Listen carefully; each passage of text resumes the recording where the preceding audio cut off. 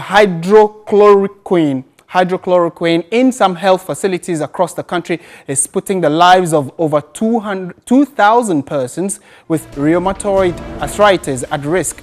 The essential drug is currently being used to treat persons who have contracted COVID-19. And to the Electoral Commission now, they have responded to the National Democratic Congress. The EC says it is impossible for the election management body to conspire with any political party for any institution to rig the elections. In a statement signed by the Acting Director of Public Affairs, Sylvia Ano, the Commission rejected claims by the chairman of the NDC at a press conference on Thursday, the 14th of May. Now, the statement reiterated that Ghana's electoral body would not be able to do anything untoward.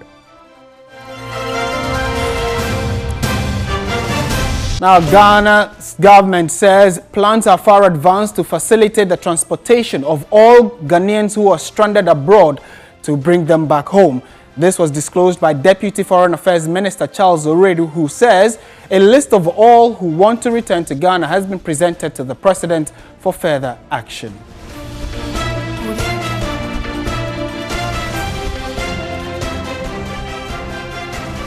Now, the Bank of Ghana is to finance government's budget up to the tune of 10 billion cedis. The governor of the Bank of Ghana, Dr. Ernest Addison, explains that the impact of COVID-19 on the economy makes it imperative to intervene. The central bank, meanwhile, has maintained the policy rate at 14.5%.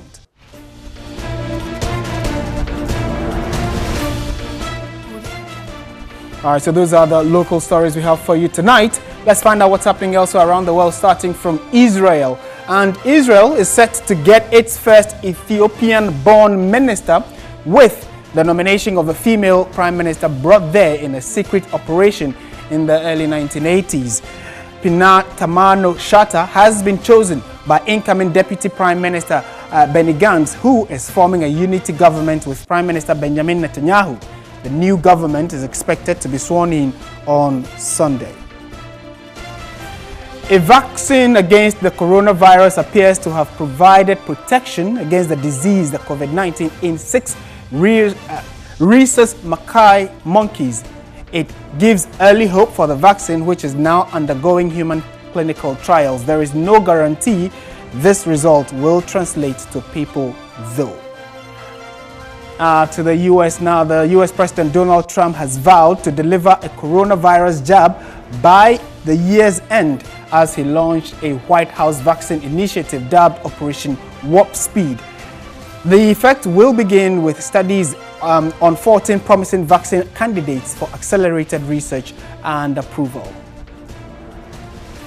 And Brazil's Health Minister Nelson Teich has resigned after less than a month on the job following disagreement over the government's handling of the country's escalating coronavirus crisis. Teich had criticized a decree issued by President Jair Bolsonaro allowing gyms and beauty parlors to reopen in Brazil.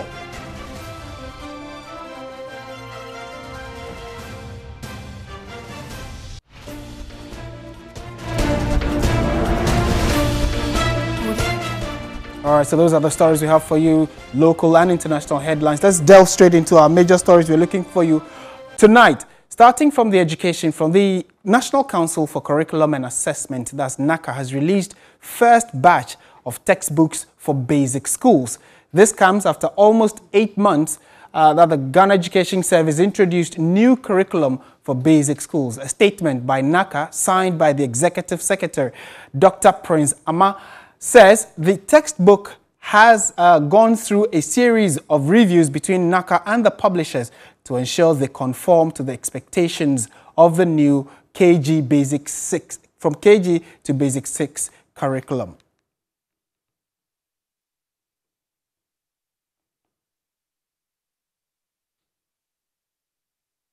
All right, so let's subject this to some further analysis. We do know that, yes, schools are yet to reopen, but then how do we put this in perspective and prepare pupils as they get ready to go to school? Already, we know that examination timetables are out, but before we go into all of that, let's look at the comprehensive nature of this timetable that has been released for basic schools.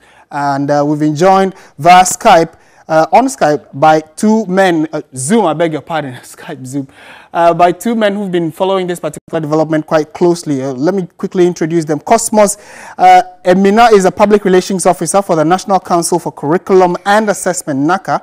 He's joined us. Good evening, sir. Thank you for joining us. Thank you very much.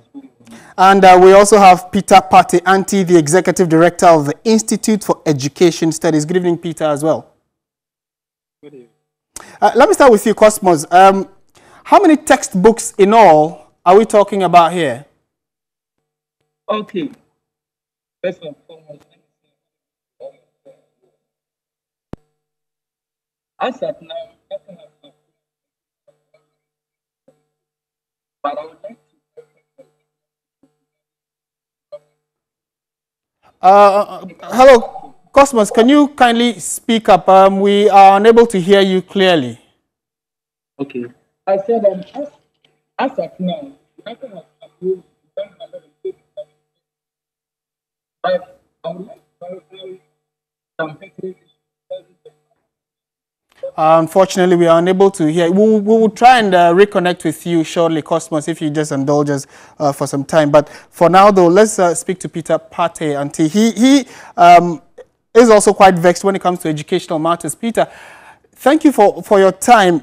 Finally, at least we know that the first batch of textbooks are out, and that has come after about 8 months in waiting. What do you make of the fact that at least it is out now that pupils are home? Thank you very much and good evening. Well, we'll say that it's better late than never. Although the students are no more in school, the textbooks are here. We understand that it had to go through a lot of laborious processes. We were expecting that the textbook would be available at least during the second semester. But then because of the COVID break, the students will not be able to assess it unless maybe it's put in the market for parents to buy, and then they can use it to supplement whatever virtual learning that is going on television. So we first would appreciate the work of the regulatory body, which is NACA, and we would hope that going forward, some of these things are done on time. Have you had the chance to review the book yourself, at least any of them? Have you gone through? No, I've not seen any of the textbooks yet. I think they were adult today. We have not been able to access any of them. But then we hope that whatever content that is in it, the professionals that have reviewed this over this long period would be able to make sure that they are content that are fit for purpose. What would you say accounted for the delay from where you sit? And at least, like you mentioned earlier, better late than never. But what, in your analysis, accounted for the delay? I think speaking to the officials from NACA, we were made aware that NACA officially is not responsible for production of the textbooks. It is the duty of the publishers to work on the textbooks. What NACA does is to regulate the activities of these publishers, and they review the documents as and when they are made available to them.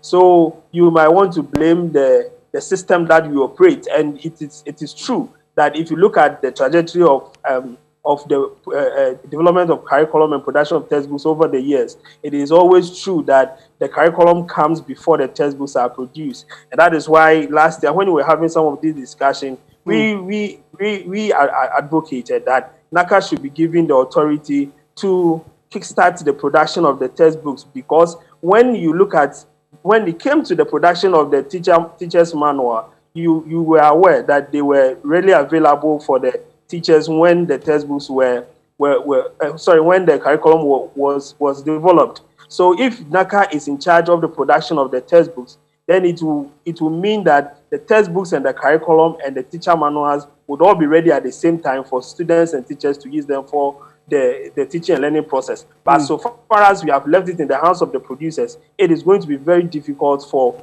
them to, for NACA to release the textbooks as and when they prepare the curriculum, because you need the curriculum first before you come up with the textbooks. Okay, let me go to Cosmos now. I hope that we have been able to establish a better connection. Cosmos, if you can hear me, the question I posed to you earlier was, how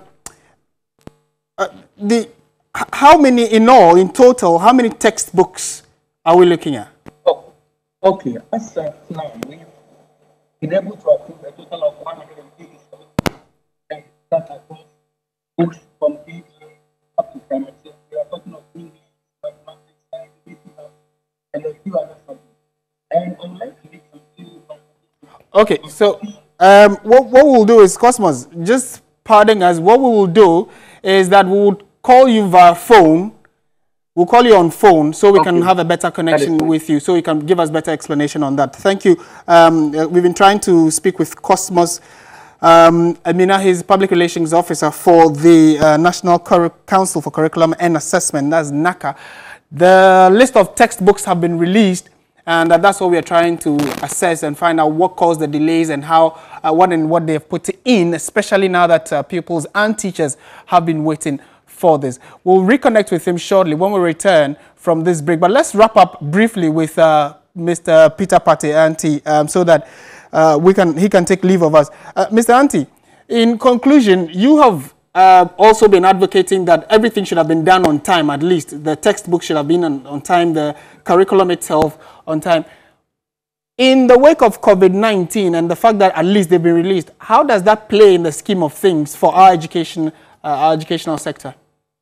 Yeah, so the next thing should be that these textbooks should be advertised widely for, and then the various outlets that are supposed to help sell them should make them available for the parents and then the students and teachers to buy. For now, it will be difficult to supply them to the schools. I don't know if there's a mechanism for government to get the textbooks and supply them to the schools. I think that would be best.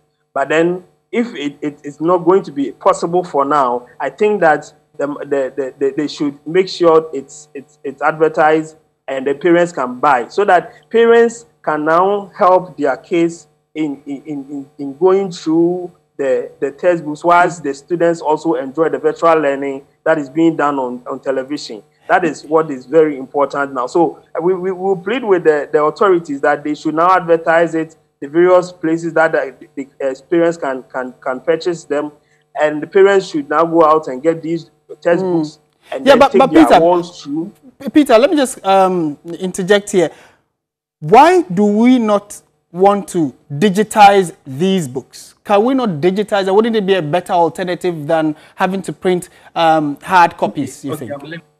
Yeah, I think that is also a very good option. Yes, because there's a platform, there's a e-learning platform from the Ministry of Education, which is zero rated, and I think that that process should be also looked into if possible. We might look at how early this can be done, but if it is possible, then these documents, these curriculum, these textbooks can be uploaded on these platforms for the students. But you should also understand that the publishers need their money. So if you are going to put it on the platform for free, then it means that you have to find ways and means to compensate the publishers in order that they will not lose out. So although it would be a nice idea, we have to also look at the other side of it. So whilst we're doing the e-learning thing, we still have to advertise and then parents to go and buy, so that they can complement their virtual learning teachings that's going on TV with the textbooks and help their kids to go through in this period. All right, Peter Pate. And then I would want to add that going forward, you know, they are still working on the GSS curriculum and that of the SHS. Yes. I think going forward, they should streamline the process and also give timelines so that we don't experience this in the next, because if we experience this, it means that always we have there's going to be same problem. Yes, different times. So they should streamline the timeline and the process so that at least the textbooks will be ready maybe within the first term or the second term after the curriculum has been developed. Okay. Peter Pateanti, thank you so much for making time to speak with us. He is the Executive Director at the Institute for Education Studies. Always a pleasure talking to him. This is still News at 10 on TV3. Stay with us. When we return, we'll be speaking to Cosmos, who is with the NACA. They have released the timetable, I beg your pardon, the textbooks for basic schools. Stay with us. We'll be back shortly.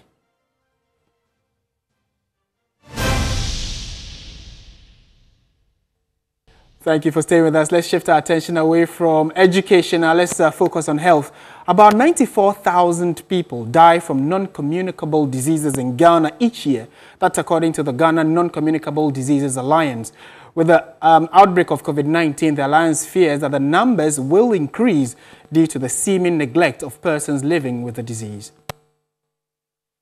Non-communicable or chronic diseases, NCDs, are ailments of long duration and generally slow progression, which present themselves in the form of cancers, chronic respiratory diseases, cardiovascular diseases, and diabetes.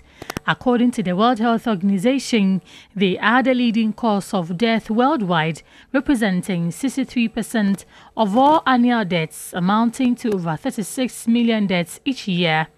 In Ghana, NCDs are responsible for 43% of all death. The Ghana Non-Communicable Diseases Alliance fears these numbers will increase due to the seeming neglect of persons living with NCDs due to the outbreak of COVID-19.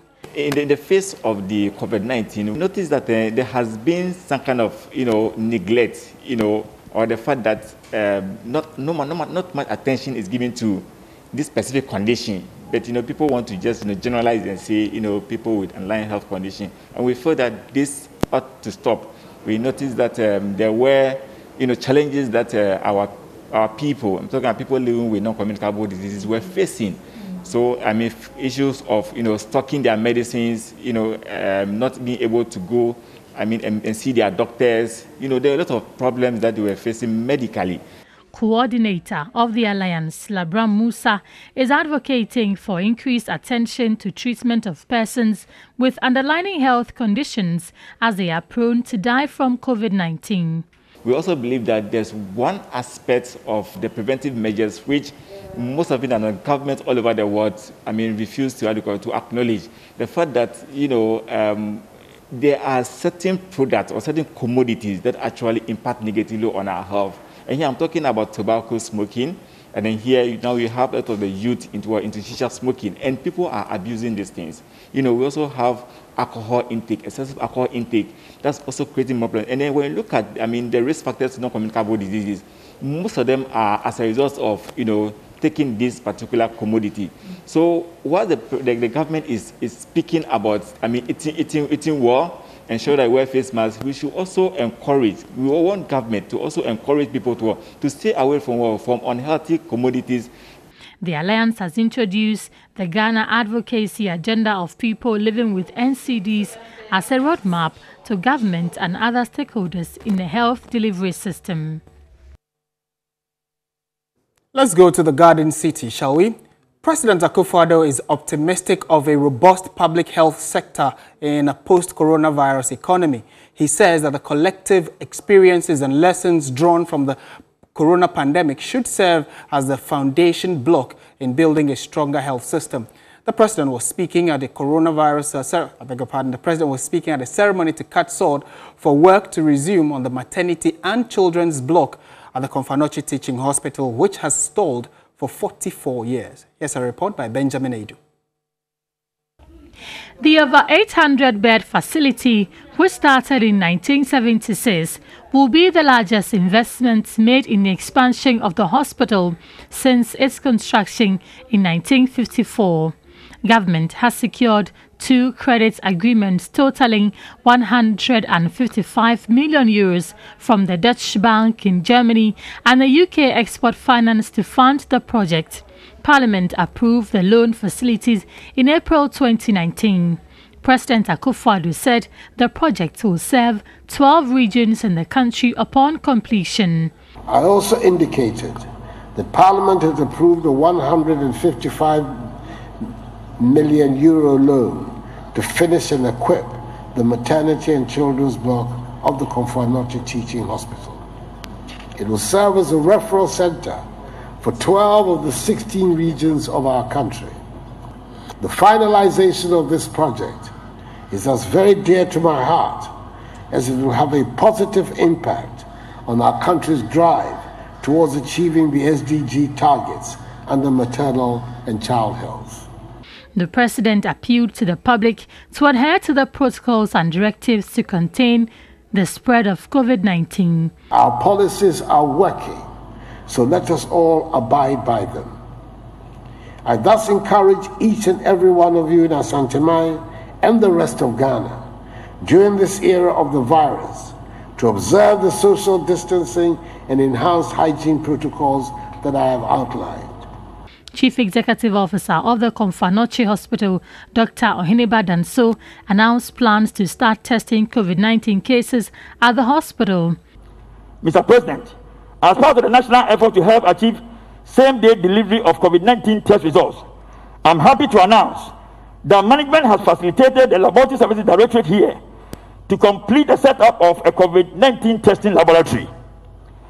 This follows over 3 weeks of preparation with all the necessary physical infrastructure, equipment, and consumables, and very good test runs validated by the Kumasi Center for Collaborative Research, KCCR.